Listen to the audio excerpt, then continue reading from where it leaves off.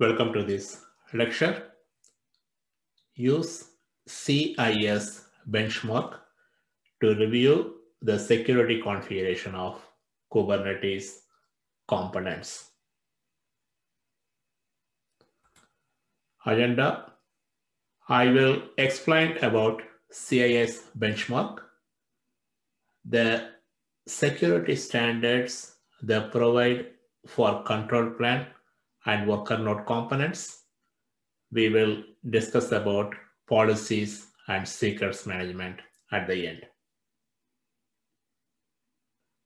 CIS is a non-profit organization established in October 2000. It's a global IT community that provides best practice solutions for cyber defense. Currently, there are more than 140 CIS benchmarks in total, spanning across 7 core technology categories. Kubernetes comes under server software benchmarks category.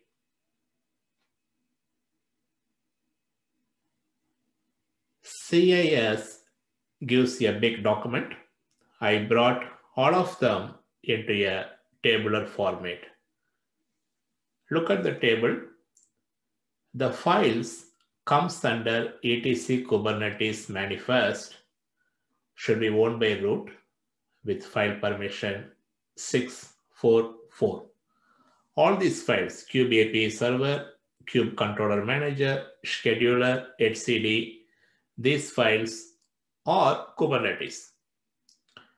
Then configuration files such as admin.conf, scheduler, controller manager should have 644 with root privilege. The PKI files should have 644. CNI files should have 644. Then the etcd folder under varlib should have 700 with the ownership etcd. Permission 644 meaning that the owner of the file has a read and write access. Other people, other group members, and other users will have only read access. That's the concept of 644. Here, we give file permission 700 to the folder or the directory etcd, then only the etcd and the root can access it. Other users in the system cannot see, they cannot change any files in the specific directory. etcd is the brain of Kubernetes. So permission 700 is the right permission for the etcd folder. Let's see CIS benchmark recommendation for API server. Set up TLS connection on the API server. Disable anonymous request. Do not use basic authentication. We have to use the right RBAC control to access the API server. Limit the rate at which the API server accepts request. Always pull images. Enable auditing on the Kubernetes API server. Retain and rotate the logs. Automate service accounts management. Do not bind to insecure port. Use the secure port. Enable certificate-based kubelet authentication. Use HTTPS for kubelet connections. Verify kubelet certificate before establishing connection. Restrict kubelet nodes to reading only objects associated with them. Reject creating pods that do not match pod security policies. Control plan components, controller, scheduler, and etcd. Controller. Use individual service account credentials for each controller. Explicitly set a service account private key file for service accounts on the controller manager. Do not bind the controller manager service to non-loopback insecure addresses. Scheduler, do not bind the scheduler service to non-loopback insecure addresses. For etcd database, configure TLS, enable client authentication on etcd service. Do not use self-signed certificates for TLS. You have to use CA authority or any commercial certificate to protect the etcd.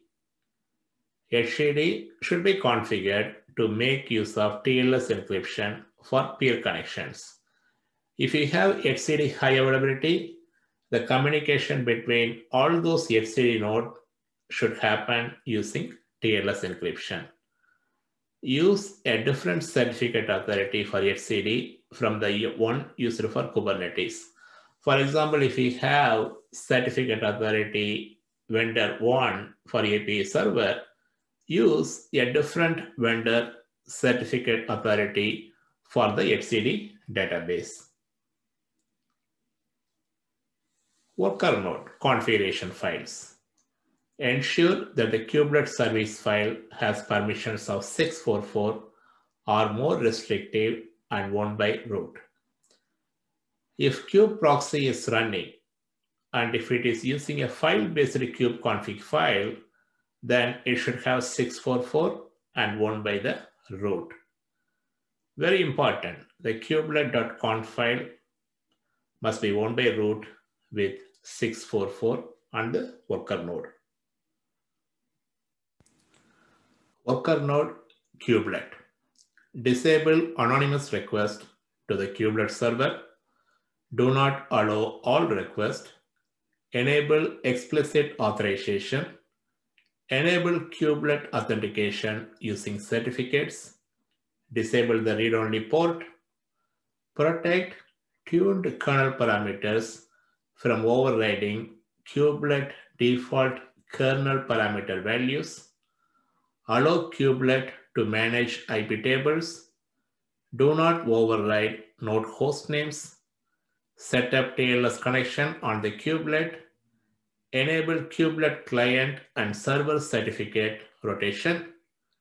Ensure that the kubelet is configured to only use strong cryptographic ciphers. Policies. Ensure that the RBAC role, cluster admin role, is only used where required. We have to have the right RBAC policies to allow users to operate the Kubernetes cluster. Minimize access to secrets. Use DevOps secrets management tool for secrets, so you will have more security for those secrets. Minimize wildcard use in roles and cluster role. Minimize access to create pods. Not everyone should have the ability to create pods. You have to have the right RBAC control to minimize it. Ensure that the default service accounts are not actively used. Minimize the admission of privileged containers. Minimize the admission of root containers. It is advisable not to use the root containers. Containers wishing to share the host process ID and network namespace should be minimized too.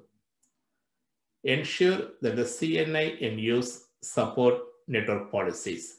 Calico is the famous plugin. It is also tested by Kubernetes that supports network policies. Ensure that all namespaces have network policies defined. Create administrative boundaries between resources using namespaces.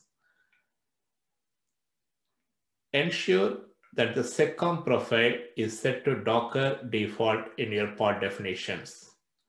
Apply security context to your pods and containers.